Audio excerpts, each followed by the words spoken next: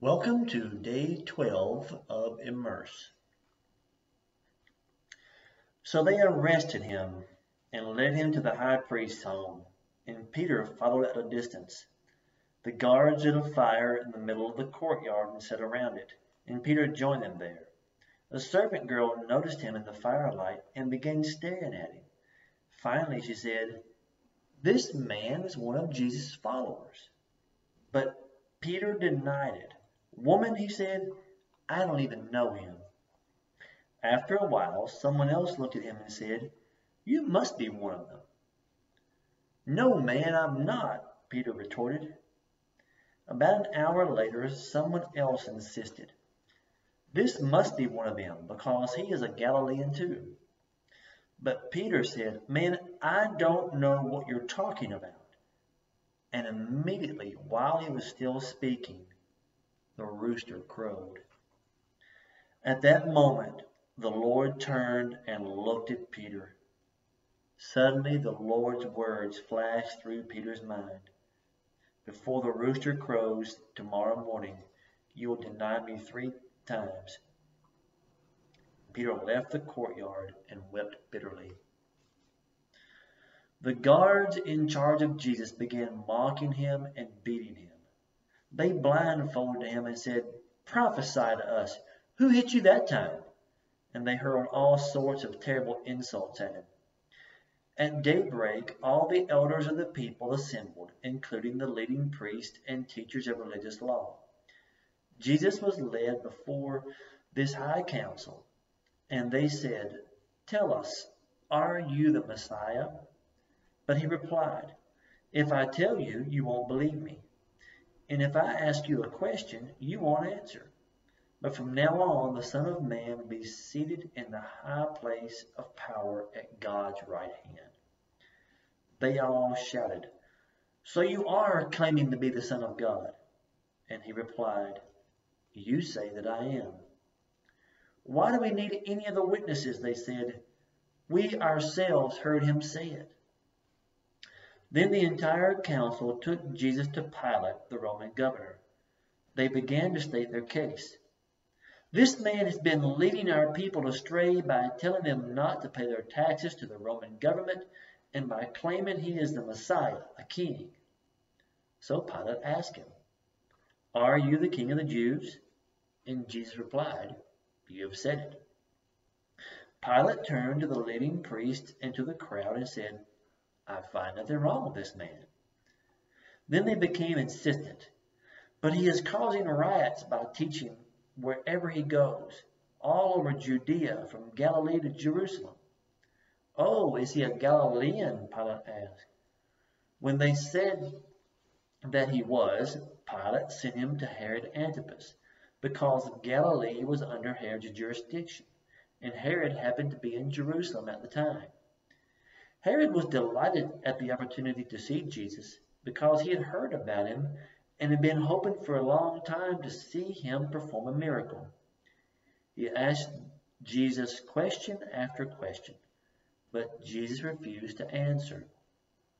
Meanwhile, the leading priests and teachers of religious law stood there shouting their accusations. Then Herod and his soldiers began mocking and ridiculing Jesus. Finally, they put a royal robe on him and sent him back to Pilate. Herod and Pilate, who had been enemies before, became friends that day. Then Pilate called together the leading priests and other religious leaders along with the people, and he announced his verdict. "You brought this man to me, accusing him of leading a revolt. I have examined him thoroughly on this point in your presence and find him innocent." Herod came to the same conclusion and sent him back to us. "Nothing this man has done calls for the death penalty. So I will have him flogged, and then I will release him to you." Then a mighty roar rose from the crowd. With one voice they shouted, "Kill him and release Barabbas to us." Now Barabbas was in prison for taking part in insurrection in Jerusalem against the government and for murder. Pilate argued with them because he wanted to release Jesus. But they kept shouting, "Crucify him! Crucify him!" For the third time he demanded, "Why? What crime has he committed? I have found no reason to sentence him to death, so I will have him flogged, and then I will release him to you." But the mob shouted louder and louder, demanding that Jesus be crucified, and their voices prevailed. So Pilate sentenced Jesus to die as they demanded. As they had requested, he released Barabbas, the man in prison for insurrection and murder. But he turned Jesus over to them to do as they wished.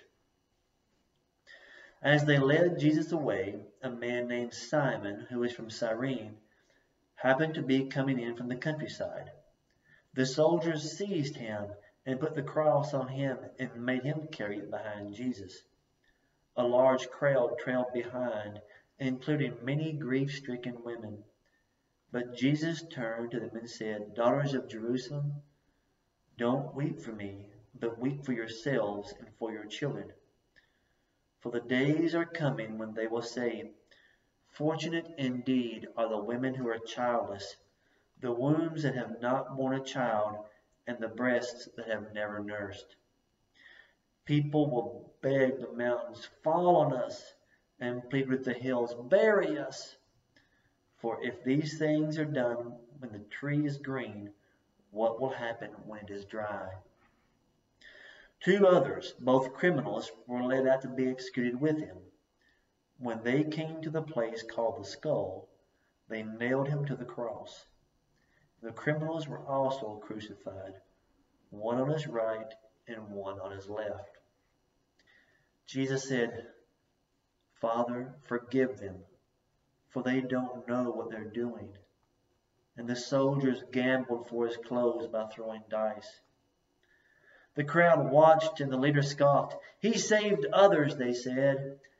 "Let him save himself if he is really God's Messiah, the chosen one." The soldiers mocked him too by offering him a drink of sour wine. They called out to him, "If you're the king of the Jews, save yourself." A sign was fastened above him with these words, "This is the King of the Jews." One of the criminals hanging beside him scoffed, "So you're the Messiah, are you? Prove it by saving yourself and us too while you're at it." But the other criminal protested, "Don't you fear God even when you have been sentenced to die? We deserve to die for our crimes, but this man hasn't done anything wrong." Then he said, "Jesus, remember me when you come into your kingdom." And Jesus replied, "I assure you, today you will be with me in paradise." By this time it was about noon, and darkness fell across the whole land until it was 3 o'clock. The light from the sun was gone, and suddenly the curtain in the sanctuary of the temple was torn down the middle. Then Jesus shouted, "Father, I entrust my spirit into your hands." And with those words he breathed his last. When the Roman officer overseeing the execution saw what had happened, he worshipped God and said, "Surely this man was innocent." And when all the crowd came to see the crucifixion saw what had happened, they went home in deep sorrow. But Jesus' friends, including the women who had followed him from Galilee, stood at a distance watching. Now there was a good and righteous man named Joseph. He was a member of the Jewish High Council, but he had not agreed with the decisions and actions of the other religious leaders. He was from the town of Arimathea in Judea, and he was waiting for the kingdom of God to come. He went to Pilate and asked for Jesus' body.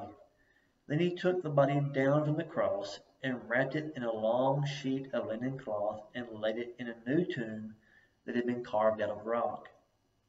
This was done late on Friday afternoon, the day of preparation as the Sabbath was about to begin. As his body was taken away, the women from Galilee followed and saw the tomb where his body was placed. Then they went home and prepared spices and ointments to anoint his body.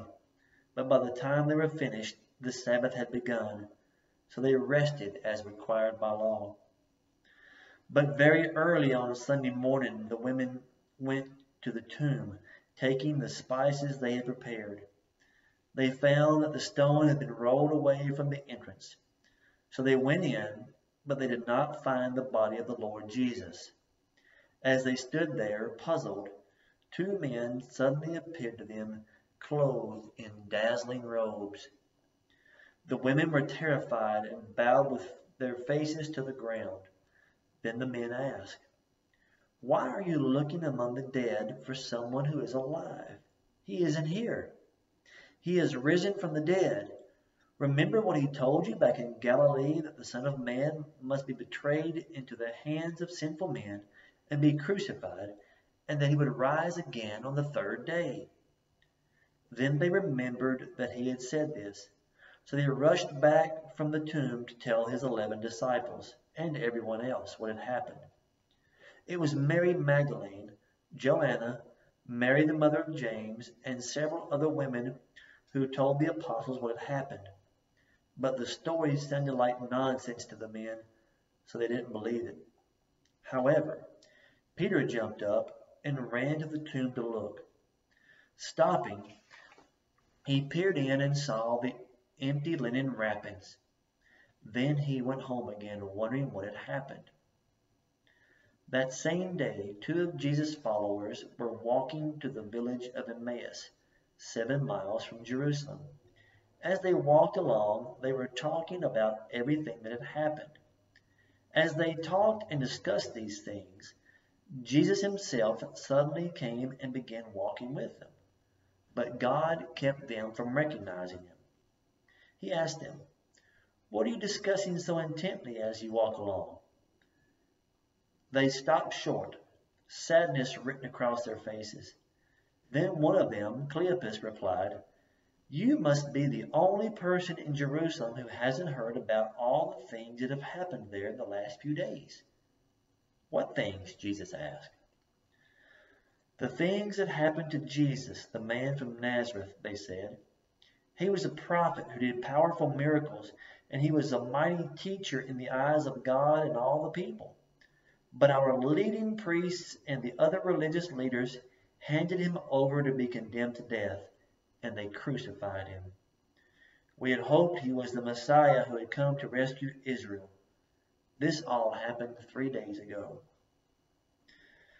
Then some of the women from our group of his followers were at his tomb early this morning, and they came back with an amazing report. They said his body was missing, and they had seen angels who told them that Jesus is alive. Some of our men ran out to see, and sure enough, his body was gone, just as the women had said. Then Jesus said to them, "You foolish people, you find it so hard to believe all that the prophets wrote in the scriptures. Wasn't it clearly predicted that the Messiah would have to suffer all these things before entering his glory?" Then Jesus took them through the writings of Moses and all the prophets, explaining from the scriptures the things concerning himself. By this time they were nearing Emmaus and the end of their journey. Jesus acted as if he were going on, but they begged him, "Stay the night with us since it's getting late." So he went home with them, and as they sat down to eat, he took bread and blessed it. Then he broke it and gave it to them. Suddenly their eyes were opened, and they recognized him, and at that moment he disappeared. They said to each other, "Didn't our hearts burn within us as he talked with us on the road and explained the scriptures to us?" And within the hour they were on their way back to Jerusalem.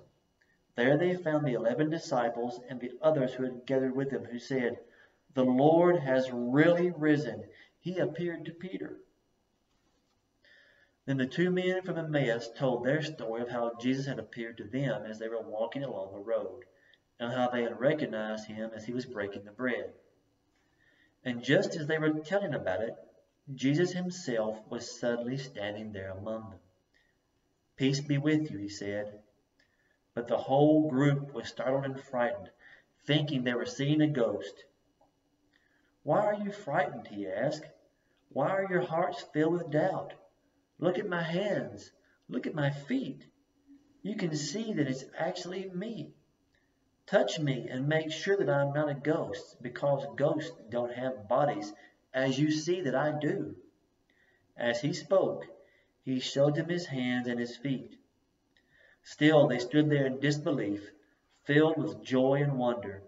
And then he asked them, "Do you have anything here to eat?" They gave him a piece of broiled fish, and he ate it as they watched. Then he said, "When I was with you before, I told you that everything written about me in the law of Moses and the prophets and the Psalms must be fulfilled." Then he opened their minds to understand the scriptures. And he said, "Yes, it was written long ago that the Messiah would suffer and die and rise from the dead on the third day. It was also written that this message would be proclaimed in the authority of his name to all nations, beginning in Jerusalem. There is forgiveness of sins for all who repent. And you are witnesses of all these things. And now I will send the Holy Spirit, just as my Father promised. But stay here in the city until the Holy Spirit comes and fills you with power from heaven." Then Jesus led them to Bethany, and lifting his hands to heaven, he blessed them. And while he was blessing them, he left them and was taken up to heaven. So they worshipped him and returned to Jerusalem filled with great joy. And they spent all of their time in the temple praising God. That's the conclusion of Luke's first letter to Theophilus.